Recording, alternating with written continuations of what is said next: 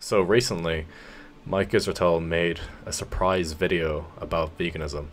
Not about plant-based nutrition for athletes, but actually about the moral principles of veganism. I always admire when people talk about important topics, especially when it's off topic from their channel. So I definitely respect Mike for making such a video. If you guys haven't checked it out, I suggest you do. It's almost an hour long, but it's really good content. So in Mike's video, he gave 10 factors for deciding on meat consumption. Pain and suffering. Fact of the matter is, being killed feels bad for almost all animals, most animals, okay? And for very many animals, including very commonly farmed ones, chickens to a pretty good extent, cows to a huge extent, and pigs to an enormous extent, probably being killed and slaughtered and being factory farmed feels terrible, really, really, really, really bad, right? But to put this in context, there are degrees here, so there's a spectrum. So the first thing he went over was the hierarchy of moral value, which I agree with. So in short, the higher the sentience of a life form, the higher its moral value. For example, a human has a higher moral value than a pig, and a pig has a higher moral value than a chicken. On a one-to-one basis, comparing one of each animal to each other, this fact is correct, and I agree with this hierarchy. If I was locked in a room with a pig and a human, and I was forced to kill one of them, the rational decision is to kill the pig because it has a lower moral value. However, it's important to think about the real world. In the real world, people eat a certain amount of meat, so the size of the animal and how much meat it provides matters. Mike ranks killing a cow as a bigger bad than killing chickens, but a lot of chickens need to be killed to provide the equivalent amount of meat as a single cow, so the total suffering could be higher. Also, there are factors outside the killing of the animal which can cause pain and suffering to other animals and humans. Bycatch kills dolphins, which he would probably rank above pigs. Farming of cows is terrible for the environment, and if it were abolished, it would reduce human suffering from climate change. Number 2 is what I term political precedent. So a lot of times in discussions, certain types of vegans, not all, not remotely all, will say, listen, you're okay with eating animals, right? But, you know, if we take an animal of a certain ability, let's say a pig or a cow, and we try to find a human with that same mental ability, right? Because we're saying it's maybe okay to eat animals because they don't suffer as much as humans, and we don't care about them as much for that reason. So like when we're eating pork, we justify it by saying like, whatever, like pigs don't really suffer like we do, which is probably true. But, you know, they still suffer a crap load. We'll get to that again later. So then you start thinking, okay, what if we take an equivalent human intellectually to a pig? Do we care about them? And if we don't care about them, if it's like intellectual ability and ability to suffer, if we scale a human down, actually find a real human that's roughly the intellectual equivalency of a pig, which you can find with severely mentally disabled folks, then is it okay to eat mentally disabled folks? And here's the deal. There's a profoundly good reason why it's not nearly the same thing and not nearly okay. And we have some kind of remotely arbitrary rule set to which one of those sides people fall on, this becomes wildly untenable. It is very likely to destabilize society. And of course, a destabilized society means no more Elon Musk, no more Tesla, no more Amazon food delivery, no more refrigeration, no more cooling, no more modern medicine, and we're all back in the gutter in the jungle, right? So really, really bad for everyone, right? What this does, this line of reasoning renders the so it's okay to eat mentally disabled people argument as very, very weak, okay? So if you're unaware, this is Mike's argument against the argument from marginal cases, or the name the trait argument. So Mike's argument is that killing low IQ humans or marginal case humans would destabilize society. I don't disagree with that point. However, think about it like this. Mike gave that as the only reason why it would be more bad than killing animals with similar intelligence. Based on his arguments, it would be okay in a hypothetical scenario to kill humans with a low IQ if it weren't to destabilize society. Of course, I doubt he believes that, it just highlights the contradiction. He can't explain why it's more morally bad to kill a marginal case human, only why it's bad in a practical sense. So based on his argument, he's deeming low IQ humans to have no intrinsic moral value, only extrinsic moral value, in that it would cause problems for society. Using a real-world example, killing pigs in today's world doesn't destabilize society. Is that a good justification to kill pigs, even though they're highly intelligent?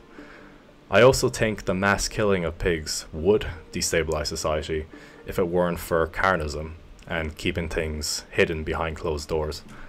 A small dog killing festival caused an uproar in Western countries.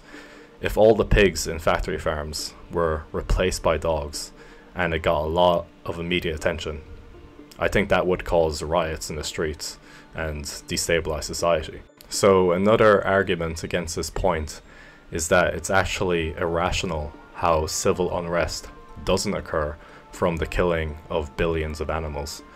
In a hypothetical world, if this irrational ideology caused no issues for society to kill low IQ humans, would that make it okay? Number 3 is rights reciprocity ability. Okay? Little thought experiment. You take a room, a completely closed off room, nowhere to run. You take a vegan, a very good person, bowl of water, and adult gigantic male pig. Okay? And you just don't give them any food for forever. Eventually, the pig will almost certainly eat the vegan. So the pig is unable to respect rights. And if animals cannot respect human rights, there is a pretty decent beginning of a moral argument that says, why should humans respect their rights back?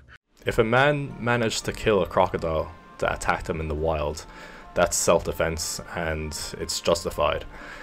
But what if that man instead captured crocodiles and bred them into the billions and locked them up in factory farms and had them endure massive suffering for humans to eat? Would the justification for all that be because they're assholes? No. If cows were very aggressive animals, it wouldn't make it more moral to kill them for meat because they're factory farmed, and therefore they're not violating human rights. If there was a situation where aggressive cows from the wild entered society and started attacking humans, then his point would be more valid. So his point would only hold true in certain scenarios. Only humans can do a couple of real cool tricks, which gives them a huge unique advantage to the argue of why it's especially bad to try to farm people. And conversely, why vegan arguments that say, why don't we just farm people, don't really hold a ton of water.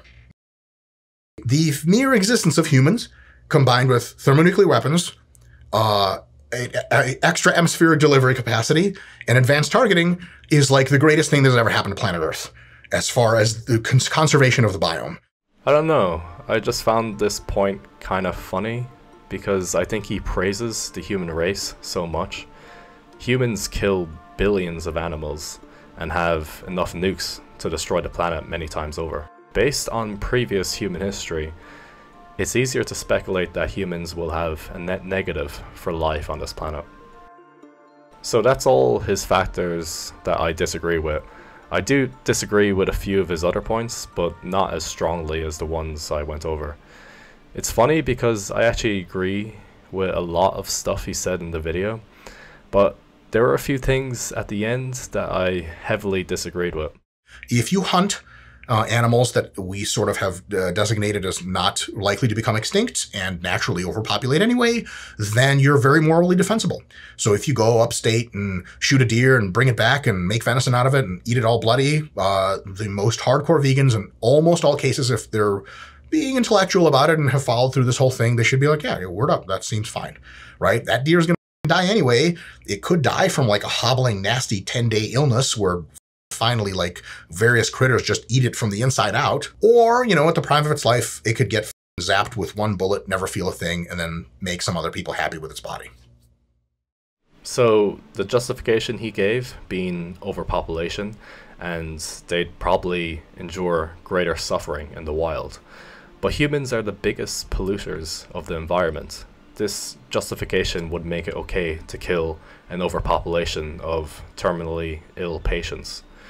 I'm not denying there could be a situation where culling overpopulated species would have a net positive for the environment, but that is besides the point. The point is that argument is a contradiction because we wouldn't do that to ourselves. Culling of marginal case humans would have a net positive for the environment, but obviously we don't prescribe to that idea because it's immoral. So why do people think it's okay to do that to animals and not humans? And when lab-grown meat comes around, your boy's going vegan too.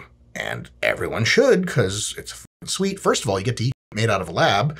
That's cool, because it's all sciencey. You feel like Dolph Lundgren from Rocky IV. And also, it's just super convenient, great environmental benefits, no suffering, all the way down the line. This is something I hear a lot from people. They'll definitely switch to lab meat when it becomes a thing. My question is, why?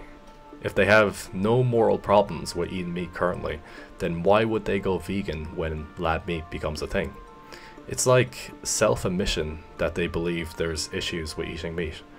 Mike said a few times that veganism is a morally superior position. Listen, I'll do your piece for you here. I think you are morally very much in the right. I think vegans have the moral high ground in almost every situation. I think that a lot of people are not nearly like myself. They like to not think about things. They have never visited a factory farm. They don't know how it all works.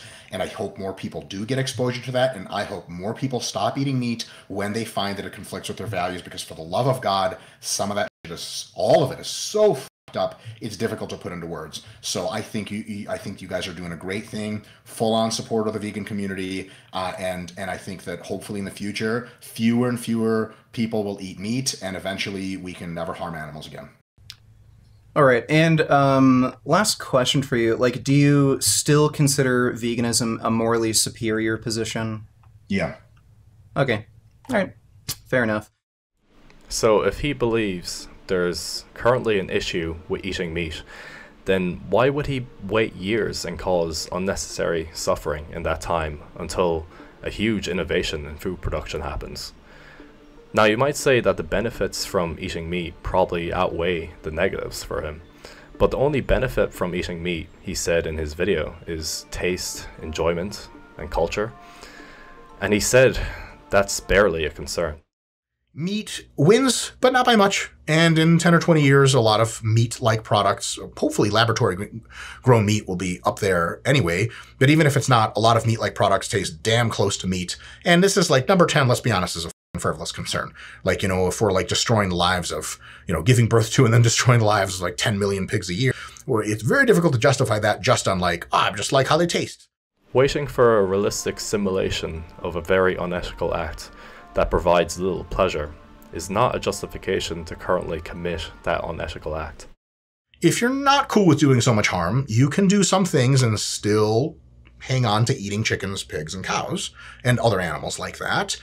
Consider purchasing from / advocating for more humane and environmentally friendly farming conditions, right? This is a really big thing that can make a huge impact and actually bring you very close to veganism on the sort of total moral calculus here. Unfortunately, there are many problems with this idea. So number one, an animal still gets killed very early on in its life on a humane farm. Number two, the ideal friendly farm would have no financial incentive to exist.